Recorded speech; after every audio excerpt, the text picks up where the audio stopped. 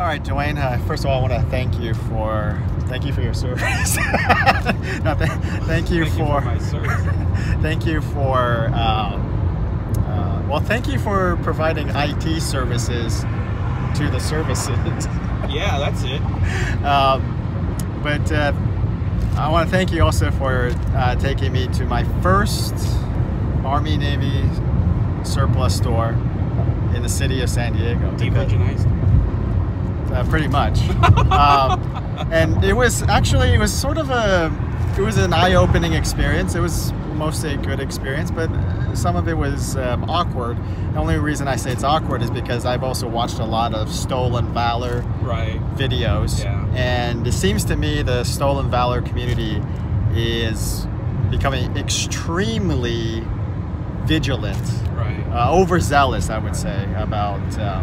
I would say this, that you've noticed that they actually have children's camo gear. Yes. So it's, and then the other thing, the second thing that you mentioned was, if this is being sold to the public, then it's like, that means they're going to wear it, you know? Yeah, I mean, what's the point of selling gear, right? Clothing and other apparel.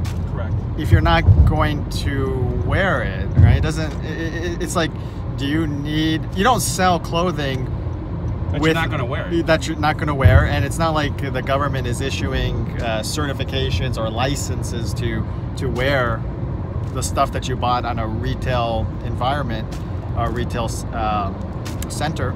And so the whole Stolen Valor situation, it's already murky from the get-go, in my opinion. Right. It's already a tough line to distinguish between Stolen Valor, legitimate Stolen Valor, and just some guy buying a product. Right. Because I understand the real Stolen Valor pretending to be a military member and gaining some kind of profit or benefit from that fraud. Right. But you know, when you wear a military uniform, those were actual legitimate military uniforms. Even had some badges that was sewn in of who actually had it before. Rank, name, service, right? Mm-hmm. It was the real deal. And as you mentioned, if those uniforms could talk, I mean, imagine the stories behind each one. Exactly. You know. So the government, I mean, that's the thing. You know, people buy this stuff. And we saw the Marine Corps, you know, dress blues, right? Yeah. And you know, and here's the thing: if somebody wore that Marine Corps dress blue in public, just the dress blue, the top portion, and nothing else, and wore like jeans and sneakers, right? It'd be kind of weird, but it'll be weird. But not only that, in today's environment, you'll have Stolen Valor vigilantes screaming at the top of their lungs, "Stolen Valor! What's your MOS? Show me your CAC card!" Right? Right. And I understand that. I understand that that emotion being triggered. I understand the how active duty and veterans would be offended by that, especially because you know, if you're going to wear the uniform, you got to wear the uniform correctly at the very least. Right.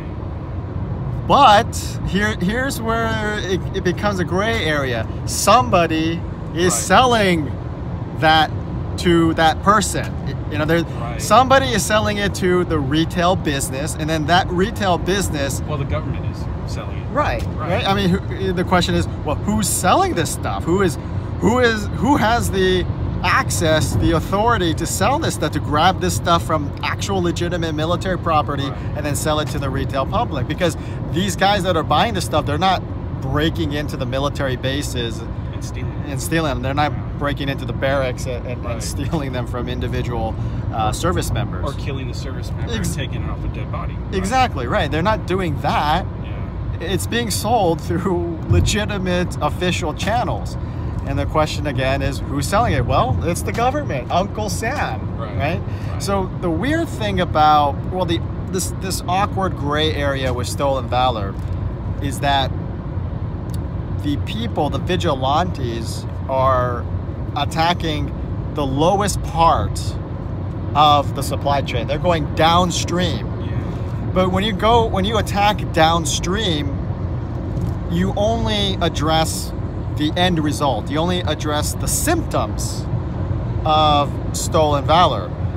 In order for the vigilantes and the whole vigilante community to be more effective, they need to go upstream, right? Upstream, up the supply chain, at the root of the problem. And here's where it becomes awkward. What is at the root of this stolen valor situation?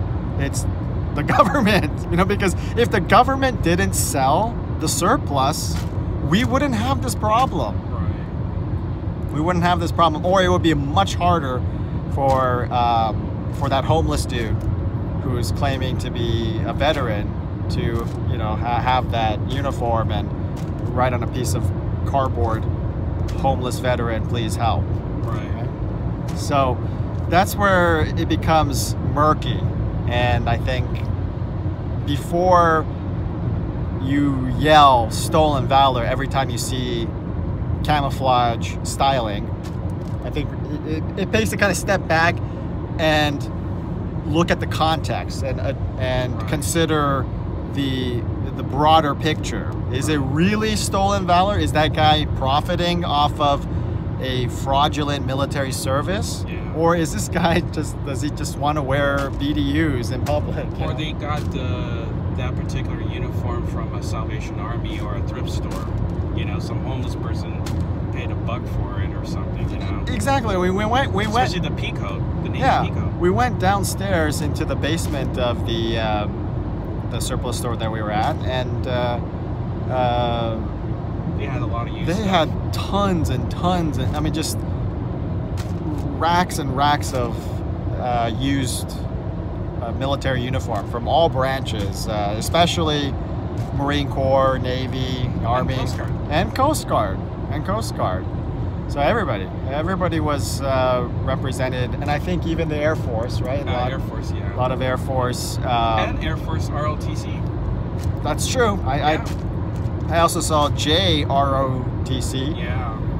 So there's all kinds of stuff being sold, and again, somebody is selling it. Now, of course, maybe it's a service member that sold, his or her uniform. That's possible. But for tens of thousands of official gear and apparel and uniforms being sold, not just in this one store, but in all the stores throughout California and through every state of the union.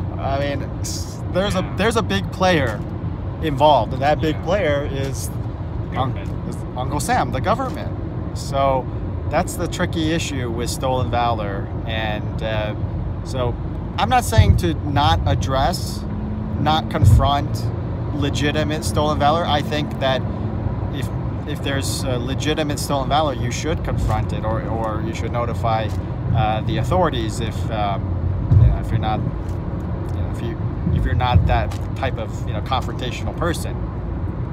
And of course, if you don't want to get violent with these people, because then you yourself don't want to commit a crime in addressing stolen valor. You want to make sure about that. I've seen people, service members, commit crimes just so they could yell, stolen valor. So that's, you got to be very careful about that.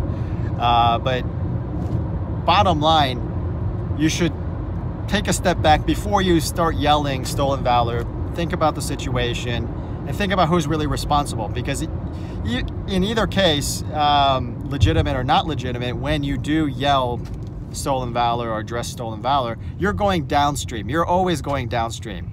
The upstream folks, that's the United States government. I hate to say it, but it's the truth, because without the United States government, we wouldn't have a surplus industry.